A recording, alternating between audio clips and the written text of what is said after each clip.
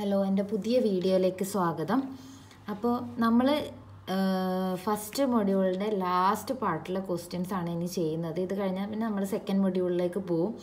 അപ്പോൾ ഏകദേശം എന്നല്ല, മൊഡ്യൂളിൽ സിലബസിൽ പറഞ്ഞിരിക്കുന്ന കറക്റ്റ് പോയിൻറ്റ്സ് മൊത്തം 21 വീഡിയോസിലായിട്ട് നമ്മൾ കവർ ചെയ്തു. അപ്പോൾ ഈ ഒരു 21 വീഡിയോസ് കണ്ട് പഠിക്കുകയാണെങ്കിൽ നിങ്ങൾ ഫസ്റ്റ് മൊഡ്യൂൾ കംപ്ലീറ്റ് ചെയ്തു എന്ന് തന്നെ പറയാം.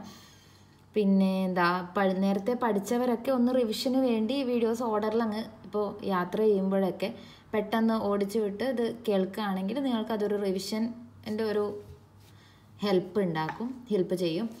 പിന്നെ നിങ്ങളെല്ലാവരും ഹെഡ്സെറ്റ് യൂസ് ചെയ്യുക ക്ലാസ് കേൾക്കുമ്പോൾ. എന്താണെന്ന് വെച്ചാൽ സൗണ്ട് ക്ലാരിറ്റി ഹെഡ്സെറ്റ് വെക്കുമ്പോഴാണ് എന്നാണ് പറയുന്നത്, എല്ലാവരും കമൻറ്റിൽ പറഞ്ഞിരിക്കുന്നത്. അല്ലാതിരിക്കുമ്പോൾ സൗണ്ട് കുറവാണ് എന്ന് പറഞ്ഞിട്ടുണ്ട് കുറച്ച് പേര്. പിന്നെ ഞാൻ ഇപ്രാവശ്യം ഒരു സൗണ്ട് വേറൊരു ഹെഡ്സെറ്റ് യൂസ് ചെയ്തിട്ടാണ് ഞാൻ സംസാരിക്കുന്നത്. സോ എന്തെങ്കിലും ക്വാളിറ്റി കൂടിയിട്ടുണ്ടെങ്കിൽ നിങ്ങൾ കമൻറ്റ് ചെയ്യുക. അല്ലെങ്കിൽ സെയിം ക്വാളിറ്റി ആണെങ്കിൽ, അല്ലെങ്കിൽ ക്വാളിറ്റി കുറഞ്ഞോ എന്താണെന്ന് വെച്ചാൽ അത് കമൻറ്റിലൊന്ന് പറയണം. എനിക്ക് അതിനനുസരിച്ച് നെക്സ്റ്റ് വീഡിയോയിൽ ഞാൻ എന്തെങ്കിലും ചേഞ്ച് വരുത്തണമെങ്കിൽ ചേഞ്ച് വരുത്താം. പിന്നെ ഇനി നമ്മൾ ഈ ഗേറ്റിൻ്റെ ക്വസ്റ്റ്യൻസ് ചെയ്യാൻ പോവുകയാണ്. എന്താ ചെയ്യേണ്ടത്? ക്വസ്റ്റ്യൻ ചെയ്യുമ്പോൾ പേപ്പർ എടുക്കുക, പെന്നെടുക്കുക, എൻ്റെ കൂടെ തന്നെ പ്രോബ്ലം ചെയ്യുക. അതിനാണ് ഞാൻ പ്രോബ്ലം നേരത്തെ എഴുതി ചെയ്യാണ്ട് നിങ്ങളെ കൂടെ തന്നെ ചെയ്യാൻ വേണ്ടിയിട്ടാണ് ഞാൻ ഈ ക്വസ്റ്റ്യൻ മാത്രമായിട്ട് വരുന്നത്. സോ പെന്നെടുക്കുക, പേപ്പർ എടുക്കുക, കാൽക്കുലേറ്റർ എടുക്കുക, എൻ്റെ കൂടെ ജോയിൻ ചെയ്യുക. സോ ഇങ്ങനെയുള്ള ഒരു കോംപ്ലിക്കേറ്റഡ് ക്വസ്റ്റ്യൻസിൽ ഞാൻ പൊതുവേ ചെയ്യുന്ന ഒരു ടിപ്പ് എന്ന് പറഞ്ഞാൽ, സാധാരണ പണ്ട് മുതലേ നമ്മൾ പഠിച്ചിട്ടുള്ള എന്താണ്, ക്വസ്റ്റ്യൻ തന്നാൽ ഉടനെ ഡാറ്റാസ് എടുത്ത് എഴുതുക. നിങ്ങൾ എൻ്റെ മുമ്പത്തെ ക്വസ്റ്റ്യൻസിൽ കണ്ടാലും ഞാൻ ആ ഒരു മെത്തേഡിലാണ് ചെയ്യുന്നത്. ചിലപ്പോൾ നിങ്ങൾ ശ്രദ്ധിച്ചിട്ടുണ്ടാവും. ഫസ്റ്റ് എന്താ ചെയ്യുക വെച്ചാൽ ഡാറ്റാസ് എഴുതിയെടുക്കുക. പക്ഷേ ഞാൻ ഇങ്ങനെയുള്ള ഒരു കോംപ്ലിക്കേറ്റഡ് ക്വസ്റ്റ്യൻസിൽ എനിക്ക് പറയാനുള്ളത് എന്താണെന്ന് വെച്ചാൽ, ഫസ്റ്റ് തന്നെ ഡാറ്റാസ് എഴുതുന്നതിന് പകരം നമ്മൾക്ക് ക്വസ്റ്റ്യനിൽ എന്താണ് ചോദിച്ചത്, ഇപ്പോൾ എന്താ പറയുക, ടോട്ടൽ ഫോഴ്സ് ആണെങ്കിൽ പ്രഷർ ആണെങ്കിൽ അതിൻ്റെ ഇക്വേഷൻസ് എഴുതാം. എന്നിട്ട് ആ ഇക്വേഷൻസിൽ തന്നിരിക്കുന്നതിൽ ഇപ്പോൾ റോ ജി എച്ച് ആണെങ്കിൽ റോ ഉണ്ട്, ജി ഉണ്ട്, എച്ച് വേണോ, അത് എന്താണെന്ന് വെച്ചാൽ അതെടുത്ത് എഴുതുക. അല്ലാണ്ട് ഡയറക്റ്റ് ഡാറ്റാസ് വാരി വലിച്ച് എഴുതേണ്ട ആവശ്യമില്ല. നമ്മൾ കുറച്ചുകൂടെ എന്താ പറയുക മെച്ചുവേർഡ് ആയിട്ടുള്ള ഒരു മെത്തേഡ് എന്ന് പറയുന്നത് ഇതാണ്. പണ്ടത്തെ പോലെ അതേ ഒരു എന്താ പറയുക, ആ ഒരു സ്റ്റെപ്സ് തന്നെ ഫോളോ ചെയ്യണമെന്നില്ല. സോ നിങ്ങൾ ഇനി പ്രോബ്ലം ചെയ്യുമ്പോൾ നിങ്ങൾക്ക് ഇങ്ങനെ ചെയ്യുന്നത് ഒരു ഈസി ആയിട്ട് ഫീൽ ചെയ്യുകയാണെങ്കിൽ നിങ്ങൾ അത് തന്നെ ഫോളോ ചെയ്യാൻ ശ്രമിക്കുക. എന്താ വെച്ചാൽ നിങ്ങളിപ്പോൾ ഒരു സ്കൂൾ കുട്ടിയല്ല, +2 അല്ല, നിങ്ങൾ കോളേജ് സ്റ്റുഡൻസ് ആണ്. സോ അതിൻ്റേതായ ഒരു പ്രോബ്ലം ചെയ്യുമ്പോഴും അതിൻ്റേതായ ഒരു മെച്യൂരിറ്റി നിങ്ങൾക്ക് ഈവൻ പ്രോബ്ലത്തിൽ നിങ്ങൾക്ക് കാണിക്കാൻ പറ്റും. സോ നമുക്ക് സ്റ്റാർട്ട് ചെയ്യാം. എന്താണ് question? Compute the horizontal and vertical components of the total force acting on a curved surface AB. Figure തന്നിട്ടുണ്ടാവും ഇങ്ങനത്തെ ക്വസ്റ്റ്യൻസിൽ. ഈ curved surface AB, ഇതിലുള്ള ഹൊറിസോണ്ടൽ ആൻഡ് വെർട്ടിക്കൽ കോമ്പണൻസ് ആണ് കണ്ടുപിടിക്കേണ്ടത്. നമ്മൾ തൊട്ട് മുമ്പ് 20ാമത്തെ വീഡിയോ ആയിരിക്കണം. അതിൽ നമ്മൾ പ്രൂവ് ചെയ്തിട്ടുണ്ട്. ആ സമയത്ത് ഞാൻ പറഞ്ഞിട്ടുണ്ട് പ്രോബ്ലം ചെയ്യുമ്പോൾ നിങ്ങൾക്ക് കുറച്ചുകൂടെ മനസ്സിലാവുന്നുള്ളത്. അതാണ് ഇവിടെ പറയുന്നത്. ഹൊറിസോണ്ടൽ ആൻഡ് വെർട്ടിക്കൽ കോമ്പണൻസ് 2 സാധനങ്ങളാണ് കണ്ടുപിടിക്കേണ്ടത്, FXും FYയും. സോ FX ആൻഡ് FY ആണ് കണ്ടുപിടിക്കേണ്ടത്. Okay. Force acting on A curved surface AB. Curved surface എന്ന് പറയുന്നത് AB ആണ്. എന്താണ് AB? Which is in the form of A quadrant of A circle of radius 2 metre. Quadrant of A circle ആണ്, radius 2 metre ആണ്. കണ്ടോ, ഇത് 2 metre ആണ്. ഇതൊക്കെ തന്നിട്ടുണ്ടാവും. ഞാൻ നിങ്ങൾക്കൊന്ന് മനസ്സിലാവാൻ വേണ്ടി ഇപ്പം മാർക്ക് ചെയ്യുന്നതേ ഉള്ളൂ. ഇതെന്ന് പറയുന്നത് 2 മീറ്റർ ആയിരിക്കും. ഇത് സർക്കിളിൻ്റെ ഒരു ക്വാഡ്രൻ്റ് ആണ്. ക്വാഡ്രൻ്റ് എന്താണ്, സർക്കിളിനെ 4ആയിട്ട് കട്ട് ചെയ്താൽ അതിലൊരു part. Form of A quadrant of A circle radius 2 metre അഷോണിഫിക്കുക. Take the width of gate as unity. ഈ ഗേറ്റിൻ്റെ വിഡ്ത്ത്, അതായത് അകത്തേക്ക് വിഡ്ത്ത് എന്ന് പറയുന്നത് യൂണിറ്റിയാണ്. ഇത് ഒന്നും എഴുതേണ്ട ആവശ്യമില്ല. നമ്മളോട് എന്താണ് ക്വസ്റ്റ്യൻ അവർ ചെയ്യാൻ പറഞ്ഞിരിക്കുന്നത് നോക്കാം. എന്താണ് ക്വസ്റ്റ്യൻ പറഞ്ഞിരിക്കുന്നത്? Horizontal component and vertical component. So horizontal component എന്താണെന്ന് ഫസ്റ്റ് നമ്മൾ മുമ്പത്തെ ക്വസ്റ്റ്യനിൽ പഠിച്ചിട്ടുണ്ട്. FX എന്ന് പറയുന്നത് എന്താണ്? Total pressure force on projected area of curved surface. അത് പഠിക്കുക. ആ ഒരു സെൻറ്റൻസ്, ആ ഒരു കൺസെപ്റ്റ് കഴിഞ്ഞ ക്ലാസ്സിൽ ഞാൻ പറഞ്ഞ ഒന്നുകൂടെ എക്സ്പ്ലെയിൻ ചെയ്യാതെ എന്തായാലും എഴുതാം.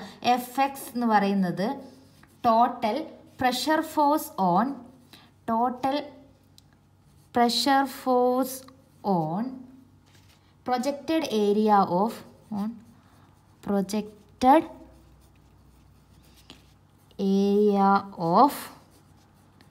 curved surface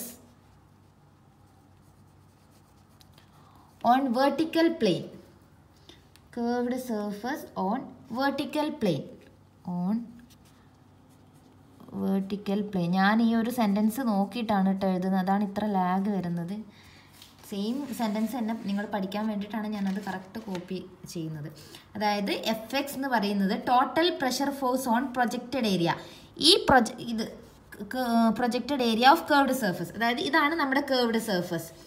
ഈ കർവ്ഡ് സർഫസിനെ പ്രൊജക്റ്റ് ചെയ്തിരിക്കുക, വെർട്ടിക്കൽ പ്ലെയിനിൽ പ്രൊജക്റ്റ് ചെയ്താലുള്ള അതിനുള്ള ആ വെർട്ടിക്കൽ പ്ലെയിനിലുള്ള ടോട്ടൽ പ്രഷർ ഫോഴ്സ് ആണ് FX എന്ന് പറയുന്നത്. അപ്പോൾ ഇതാണ് പ്രൊജക്റ്റഡ് ഏരിയ അല്ലേ. അപ്പോൾ ഇതാണ് കർവ്ഡ് സർഫസ്. ഇതിനെ പ്രൊജക്റ്റ് ചെയ്യുമ്പോൾ ഇങ്ങോട്ട് വെർട്ടിക്കൽ പ്ലെയിനിൽ പ്രൊജക്റ്റ് ചെയ്യുമ്പോൾ എവിടെയാണ് വരുന്നത്?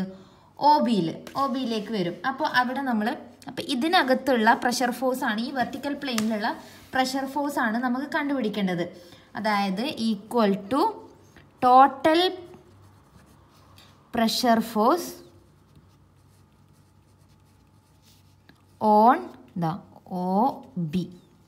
ഇതിങ്ങോട്ട് പ്രൊജക്റ്റ് ചെയ്തിരിക്കുന്നതുകൊണ്ട് അവിടെയുള്ള പ്രഷർ ഫോഴ്സ് ആണ്. പിന്നെ പ്രഷർ ഫോഴ്സിൻ്റെ ഇക്വേഷൻ നമുക്കറിയാലോ, ρGAHG. ഇവിടെയുള്ള ഇതെന്ന് പറയുന്നത് ഇങ്ങനെ വരുമ്പോൾ ഇത് എങ്ങനെയായിരിക്കും അകത്തോട്ട് ഇരിക്കുന്നത്? അകത്തോട്ട് യൂണിറ്റാണ്, 1 മീറ്ററാണ്. അപ്പോൾ അതൊരു സ്ക്വയർ പോലെയല്ലേ ഇരിക്കുന്നത്, സ്ക്വയറിൽ റെക്ടാങ്കിൾ പോലെയല്ലേ ഇരിക്കുന്നത്. ഇതൊരു അകത്തേക്കാണ് കേട്ടോ. ഇത് ഈ 2 മീറ്ററാണ് ഇവിടെ വരുന്നത്. അപ്പം ഇങ്ങനെ ഇതിനകത്തുള്ള പ്രഷർ ഫോഴ്സ് ആണ് കണ്ടുപിടിക്കേണ്ടത്. അതാണ് ഞാൻ പറഞ്ഞത്, വെറുതെ ഡാറ്റാസ് റാൻഡമായിട്ട് എഴുതേണ്ട ആവശ്യമൊന്നുമില്ല. ഇവിടെ നമുക്ക് നോക്കാം. റോ അറിയാം, എന്താണ്? 1000 × G അറിയാം, 9.81. ഇനി ഏരിയ എ എന്ന് പറയുന്നത് ഈ ഒരു പാർട്ടിൻ്റെ ഏരിയ ആണ്. ആ ഏരിയ എന്ന് പറയുന്നത് ഇതെന്താ? ഈ സാധനം അതെന്ന് പറയുന്നത് എന്താ? ഇതൊരു റെക്ടാങ്കിൾ ആണ്, 1 × 2. ഇനി HG എന്ന് പറയുന്നത് എന്താണ്? ഈ ഒരു സാധനത്തിൻ്റെ, ഈ ഒരു പ്രൊജക്റ്റഡ് ഏരിയൻ്റെ ഇത് സെൻറ്റർ ഓഫ് ഗ്രാവിറ്റി വരുന്നത് എവിടെയായിരിക്കും? മിഡിലായിരിക്കും അല്ലേ. അപ്പോൾ ഇതെന്ന് പറയുന്നത് 2 മീറ്റർ ഉണ്ട്. അപ്പോൾ ഇതിൻ്റെ മിഡിൽ ഇത് പറയുന്നത് 1 മീറ്റർ ആയിരിക്കും. പക്ഷേ HG നമ്മൾ എന്താണ്? ഈ ഫ്രീ സർഫസിൽ നിന്നുള്ള ഹൈറ്റാണ് എടുക്കേണ്ടത്. ഈ ഫ്രീ സർഫസിൽ നിന്ന് ഇവിടത്തേക്കുള്ള ഈ ഗേറ്റിൻ്റെ ഇവിടത്തേക്കുള്ള ഈ കർവ്ഡ് സർഫസ് വരെയുള്ള ഹൈറ്റ് ക്വസ്റ്റ്യനിൽ തന്നെ തന്നിട്ടുണ്ട്, ഫിഗറിൽ തന്നിട്ടുണ്ട്. ഞാൻ വിട്ടുപോയതാണ് എഴുതാൻ. ഇതാണ് 1.5 ആണ്. അപ്പോൾ ഈ HGയിലേക്കുള്ള ഹൈറ്റ് എന്ന് പറയുന്നത് എന്താണ്? 1.5 പ്ലസ് ഇതിൻ്റെ പകുതി എന്ന് പറയുന്നത് 1.5 പ്ലസ് 1. സോ ഇതാണ് ടോട്ടൽ പ്രഷർ ഫോഴ്സ് എന്ന് പറയുന്നത്. ഇതിൻ്റെ ആൻസർ വരുന്നത് ഞാൻ ചെയ്തപ്പോൾ വരുന്നത് 49050 ന്യൂട്ടൺ ആണ് വരുന്നത്. ഓക്കെ, ഇത്ര ഓക്കെ ആണല്ലോ. ഇനി നമ്മൾക്ക് FX കഴിഞ്ഞാൽ ഇനി നമുക്ക് വേണ്ടത് എന്താണ്? എവിടെയാണ് ഈ FX അപ്ലൈ ആവുന്നത്? അതായത് HC, സെൻറ്റർ ഓഫ് പ്രഷർ കണ്ടുപിടിക്കണം അല്ലേ. അതിന് HCയുടെ ഇക്വേഷൻ നമ്മുടെ കയ്യിലുണ്ടല്ലോ. എന്താണ് HCയുടെ ഇക്വേഷൻ എന്ന് പറയുന്നത്? നമ്മൾ മുമ്പ് പഠിച്ചത് തന്നെയാണ്. IG divided by AHG plus HG. ഇനി IG, ഇനി ഇതിനകത്ത് ഇല്ലാത്ത സാധനം നമ്മൾ ഈ സൈഡിൽ കണ്ടുപിടിക്കുക. IG നമ്മുടെ കയ്യിലില്ല. IG എന്ന് പറയുന്നത് ഇതൊരു റെക്ടാങ്കിൾ ആണ്. റെക്ടാങ്കിളിൻ്റെ കേസിൽ നമ്മൾ പഠിച്ചിട്ടുണ്ട് BDQ/12. B എന്ന് പറയുന്നത് വിഡ്ത്ത് എന്ന് പറയുന്നത് 1 × 2 ക്യൂബ് ഡിവൈഡഡ് ബൈ 12. അതെന്ന് പറയുന്നത് 2/3 മീറ്റർ ക്യൂബ് ആണ് വരുന്നത്. മീറ്റർ റേസ്റ്റ് 2/3 മീറ്റർ റേസ്റ്റ് 4 ആണ് വരുന്നത്. IG ഉണ്ട്. സോ IG അപ്ലൈ ചെയ്യുക. 2/3 ഡിവൈഡഡ് ബൈ ഏരിയ എന്ന് പറയുന്നത് നേരത്തെ നമ്മൾ കാൽക്കുലേറ്റ് ചെയ്തിട്ടുണ്ട്. 1 × 2 × HG എന്ന് പറയുന്നത് നമ്മൾ നേരത്തെ ചെയ്തിട്ടുണ്ട്. 1.5 + 1 അല്ലേ. ഇതിൻ്റെ സെൻറ്ററിലേക്കുള്ളത് 1.5 + 1 പ്ലസ് HG എന്ന് പറയുന്നത് 1.5 പ്ലസ് സെയിം തന്നെയാണ്, അതായത് 2.5. ഇത് നമുക്ക് കാൽക്കുലേറ്റ് ചെയ്യുമ്പോൾ വരുന്നത് 2.63 വരും. 2.63 മീറ്റർ ഫ്രം ഫ്രീ സർഫസ്. ഇത്രയും കഴിഞ്ഞു. നമ്മളപ്പോൾ ഹൊറിസോണ്ടൽ ആയിട്ടുള്ള കാര്യം പറഞ്ഞു, ടോട്ടൽ ഫോഴ്സ് പറഞ്ഞു, ടോട്ടൽ ഹൊറിസോണ്ടൽ ഫോഴ്സ് പറഞ്ഞു. ഇനി നമ്മൾക്ക് വേണ്ടത് വെർട്ടിക്കൽ ഫോഴ്സ് ആണ്. ഓക്കെ, അപ്പം നമ്മൾ ഇനി എന്താ കണ്ടുപിടിക്കേണ്ടത്? FY അല്ലേ? എന്താണ് വെർട്ടിക്കൽ കോമ്പണൻറ്റ് FYൻ്റെ ഇക്വേഷൻ നമ്മൾ പ്രൂവ് ചെയ്യുന്ന സമയത്ത് തന്നെ പറഞ്ഞിട്ടുണ്ട്. FY എന്ന് പറയുന്നത് എന്താണ്? Weight of liquid. ഈ ഒരു സെൻറ്റൻസ് പഠിച്ചിരിക്കണം, എന്നാലേ നിങ്ങൾക്കത് പ്രോബ്ലം ചെയ്യുമ്പോൾ യൂസ് ചെയ്യാൻ പറ്റുള്ളൂ. Weight of liquid supported by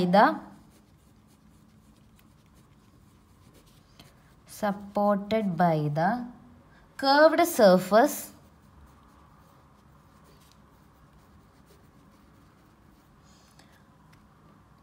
up to free surface of liquid.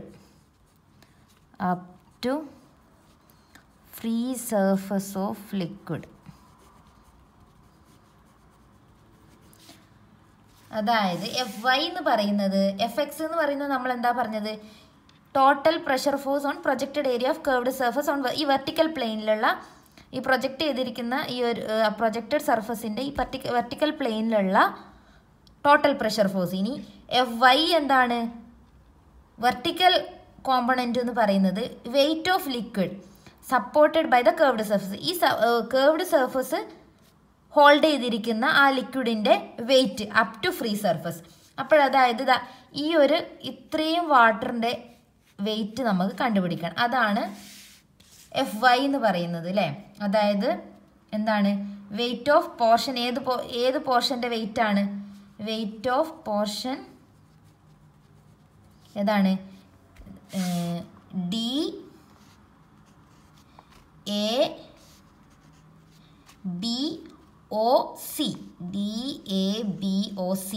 Equal to, ഇതിനിപ്പോൾ 2 പാർട്ടായിട്ട് ചെയ്യുകയാണെങ്കിൽ നമുക്ക് കുറച്ചുകൂടെ ഈസി ആയിരിക്കും അല്ലേ?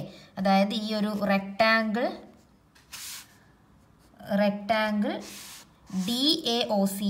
DAOCയും പ്ലസ് ക്വാഡ്രൻറ്റ് AOB. അപ്പോൾ അതിൻ്റെ വെയിറ്റാണ്. സോ നമ്മൾ മുമ്പത്തെ എന്താ പറയുക, മുമ്പുള്ള പ്രൂഫ് പഠിച്ച സമയത്ത് അതിന് നമ്മൾ ഇക്വേഷൻ എഴുതിയിരിക്കുന്നത് ρg into volume, density into mass into എന്താ പറയുക, ഡെൻസിറ്റി ഇൻറ്റു നമ്മുടെ വെയിറ്റ് ഇല്ലേ, wait is equal to mg എന്ന് പറയില്ലേ. സോ ഈ ഇതിൽ നിന്ന് നമ്മൾ m എന്ന് പറയുന്നത് എന്താ? റോ ഇൻറ്റു വോളിയം ആണ് മാസ് എന്ന് പറയുന്നത് ഇൻറ്റു g. സോ നമ്മൾ ഈ ρg പുറത്തെടുത്താൽ, ഒന്നുകൂടെ പറയാം, നമ്മൾ വെയിറ്റ് എന്ന് പറയുന്നത് എന്താണ്? mg ഈക്വൽ ടു m എന്ന് പറയുന്നത് എന്താണ്? Density into volume into wait വരുമ്പോൾ ഇൻറ്റു g. സോ ആ ρg പുറത്തെടുത്ത് ഇൻറ്റു v അങ്ങനെ എഴുതുവാണെങ്കിൽ ρg ഇൻറ്റു ഈ DAOCൻ്റെ volume of DAOC plus volume of എന്താണ്? Quadrant AOB. ഈസി അല്ലേ? ഇനി എന്താ ഡയറക്റ്റ് ഇനി നമ്മുടെ സാധനങ്ങൾ നമ്മൾ ഡാറ്റാസ് ഇപ്പോഴൊന്നും നമ്മൾ ഡാറ്റാസ് എഴുതി എടുത്തിട്ടില്ല. നമ്മൾക്ക് ആവശ്യം ഉണ്ടാകുമ്പോൾ ഡാറ്റ പോയി കളക്ട് ചെയ്യുക, എവിടെയുള്ളത് വെച്ചാൽ അത് കളക്ട് ചെയ്യുക, അത്രേ ഉള്ളൂ. റോ എന്ന് പറയുന്നത് 1000 into 9.81 into volume of DAOC. DAOCയുടെ volume എന്താണ്? AD ഇൻറ്റു DC ഇൻറ്റു എന്താണ്? അകത്തേക്ക് യൂണിറ്റ് ഉണ്ട്, അകത്തേക്ക് 1 മീറ്റർ ഉണ്ട്. അപ്പോൾ അത് എഴുതാം, AD ഇൻറ്റു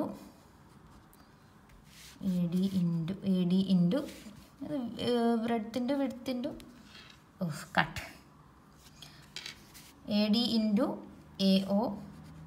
സാധാരണ എന്താ പറയുക, ഒരു റെക്റ്റാങ്കിൾ ബോക്സിൻ്റെ വോളിയം അത്രേ ഉള്ളൂ, ഇൻറ്റു 1 പ്ലസ് ഇനി വോളിയം ഓഫ് AOB എന്ന് പറയുന്നത്, ഇത് പറയുന്നത് ഒരു സർക്കിളിൻ്റെ 4/1 ഭാഗമാണ്. അപ്പോൾ πr² ആണ് സർക്കിളിൻ്റെ ഏരിയ എന്ന് പറയുന്നത്. ഇതിൻ്റെ ഏരിയ എന്ന് പറയുന്നത് അപ്പോൾ എന്തായിരിക്കും? π ഇൻറ്റു r² എന്ന് പറയുന്നത് റേഡിയസ് 2² ആണ്, ഡിവൈഡ് ബൈ 4, അതായത് ബൈ 4 അല്ലേ? ക്വാഡ്രൻ്റ് ആയതുകൊണ്ട് സർക്കിളിൻ്റെ ഏരിയ ഡിവൈഡ് ബൈ 4 ഇൻറ്റു ഇനി അകത്തേക്ക് ഒരു വിഡ്ത്ത് ഉണ്ട് അല്ലേ? അതെത്രയാണ്? യൂണിറ്റിയാണ്, 1 ആണ്, 1. സോ ഇത് നമ്മൾ സബ്സ്റ്റിറ്റ്യൂട്ട് ചെയ്യുകയാണെങ്കിൽ 1000 into 9.81 into AD into AO.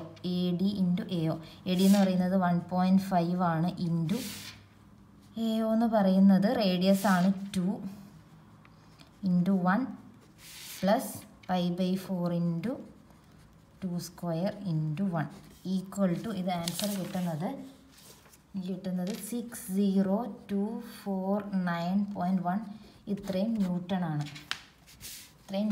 എനിക്ക് ആൻസർ കിട്ടുന്നത്. എങ്ങനെയുണ്ട്? ഈസി അല്ലേ? അതാണ് ഞാൻ പറഞ്ഞത്. ഈ ഡാറ്റാസ് വെറുതെ നമ്മൾ rho equal to area equal to HG equal to ഇങ്ങനെ സൈഡിൽ എഴുതുന്നത് ഭയങ്കര എന്താ പറയുക, ചെറിയ സ്കൂൾ കുട്ടികളാണ് അങ്ങനെ ചെയ്ത് എഴുതേണ്ടത്. ഞാൻ ചില പ്രോബ്ലംസിൽ അങ്ങനെ ചെയ്തിട്ടുണ്ടാവാം, പക്ഷെ അത് വെച്ചാൽ അത് ഈസി ആയിട്ട് വരുമ്പോൾ നമുക്ക് അങ്ങനെ ചെയ്യാം. പക്ഷെ ഇങ്ങനെയുള്ള കേസിൽ, പ്രത്യേകിച്ച് കോംപ്ലിക്കേറ്റഡ് ആയിട്ടുള്ള ക്വസ്റ്റ്യൻസിൽ, ഇത് കോംപ്ലിക്കേഷൻ ഉണ്ട് എന്നല്ല ഞാൻ പറയുന്നത്, ഈസിയാണ്. ഞാൻ എപ്പോഴും പറയുന്ന പോലെ ഈസിയാണ്. പക്ഷെ നമ്മൾ ക്വസ്റ്റ്യൻ എഴുതുമ്പോൾ ആവശ്യമുള്ള ഡാറ്റാസ് അവിടെ പോയി നമ്മൾ കളക്ട് ചെയ്യുക. അങ്ങനെയുള്ള ഒരു മെത്തേഡിൽ ഈ പ്രോബ്ലംസ് ചെയ്യുകയാണെങ്കിൽ വളരെ ഈസി ആയിരിക്കും. പിന്നെ ഈ ഗേറ്റിൻ്റെ കേസിൽ ഈ 2 ഇക്വേഷൻസിനേക്കാളും ഈ ഒരു കൺസെപ്റ്റ്, ഈ 2 കൺസെപ്റ്റ് നിങ്ങൾ ഓർത്ത് വെക്കുക. അതിൽ നിന്നാണ് നമ്മൾ പ്രോബ്ലം ചെയ്യുന്നത്. ഞാനൊരു 2 പ്രോബ്ലം കൂടി ചെയ്യാൻ ശ്രമിക്കാം. എല്ലാവരും പ്രോബ്ലം ചോദിച്ചുകൊണ്ടാണ് കമൻ്റ് ഇടുന്നതും മെസ്സേജ് അയക്കുന്നതൊക്കെ. പിന്നെ ഞാൻ പിന്നെ കുറേ ആൾക്കാർ ചോദിക്കുന്നത് ഈ ചെയ്യുന്നതൊക്കെ ഒരു PDF ഫയലായിട്ട് തരാൻ പറ്റുമോ എന്നുള്ളതാണ്. അതിനെക്കുറിച്ച് ഞാൻ ആലോചിക്കുന്നുണ്ട്. എൻ്റെ ഒരു ഹാൻഡ് റൈറ്റിങ്ങും ഞാനത് റഫായിട്ടാണ് ചെയ്യുന്നത്. നിങ്ങൾ കാണുന്നുണ്ടല്ലോ, നേരത്തെ ചെയ്ത് വെച്ചത് എക്സ്പ്ലെയിൻ ചെയ്യുകയല്ല, ആ സമയത്ത് ചെയ്യുന്നതാണ്. സോ അത്ര നീറ്റൊന്നും അല്ല. പക്ഷെ ഞാൻ ഇനി അടുത്ത ക്ലാസ് മുതൽ ഞാൻ ട്രൈ ചെയ്യാം ഇത് PDF ആയിട്ട് സെയിം ഇവിടെ ഞാൻ എക്സ്പ്ലെയിൻ ചെയ്യുന്ന സെയിം ഒരു PDF ഫയലായിട്ട് തരാൻ ട്രൈ ചെയ്യാം. പിന്നെ വേറെ ഇത്രയൊക്കെയാണ്. ഇനി നിങ്ങളുടെ കാര്യങ്ങൾ, നിങ്ങളുടെ കമൻസ്, നിങ്ങളുടെ ആവശ്യങ്ങൾ എന്തൊക്കെയാണ് ഇനി എക്സ്ട്രാ ആഡ് ചെയ്യേണ്ടത്, പിന്നെ സൗണ്ട് ക്വാളിറ്റി ഒന്ന് പ്രത്യേകം പറയണം. അതിനനുസരിച്ച് എനിക്ക് ചേഞ്ച് ചെയ്യാൻ പറ്റും. അങ്ങനെയുള്ള കാര്യങ്ങളൊക്കെ കമൻറ്റിൽ പറയാം, നിങ്ങളുടെ അഭിപ്രായങ്ങൾ. പിന്നെ ഒരു താങ്ക്സ് ആണെങ്കിൽ താങ്ക്സ് ആയിട്ട് പറയുന്ന കമൻസും എനിക്ക് വളരെ സന്തോഷമുള്ള കാര്യമാണ്. എന്താ പറയുക, ഓരോ കമൻസും ഒരു സന്തോഷമാണ്. നിങ്ങളിത് കാണുന്നുണ്ട്, അതിന് റെസ്പോണ്ട് ചെയ്യുന്നുണ്ട് എന്നുള്ളതിന്. So thank you so much. ഇത് നിങ്ങൾക്ക് യൂസ്ഫുൾ ആണെങ്കിൽ നിങ്ങളുടെ ഫ്രണ്ട്സിന് ഷെയർ ചെയ്യുക. എന്താ പറയുക, ഈ ക്ലാസ്സൊക്കെ ഫോളോ ചെയ്യാൻ പാടുള്ള കുട്ടികൾ, കുറച്ച് വീക്കായിട്ടുള്ള ഫ്രണ്ട്സ്, അങ്ങനെയൊക്കെയുള്ള ഫ്രണ്ട്സ്, സപ്ലൈ ഉള്ള ഫ്രണ്ട്സ്, അവരൊക്കെ ഉണ്ടെങ്കിൽ അവർക്കും ഷെയർ ചെയ്യാൻ നിങ്ങൾ പ്രത്യേകം ശ്രദ്ധിക്കുക. ഓക്കെ, അപ്പോൾ താങ്ക് യു. നെക്സ്റ്റ് ക്ലാസ്സിൽ കാണാം. ബൈ.